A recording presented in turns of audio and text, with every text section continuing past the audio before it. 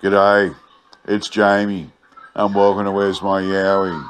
Today, I'm reading an old newspaper report about a big cat or thylacine sighting at Dandaloo, New South Wales in 1908, so we'll get into it.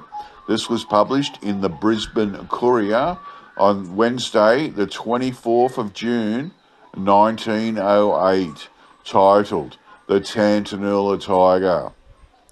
The bunyip and the great sea serpent are not more elusive than the extraordinary tiger, which appears to some Australians under various conditions and in different districts.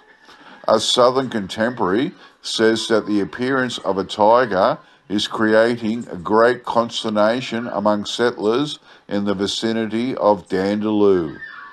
A coach driver asserts that the animal approached within 150 yards of him. As far as can be ascertained, no stock is yet reported missing, but the Aborigines of the locality are greatly alarmed.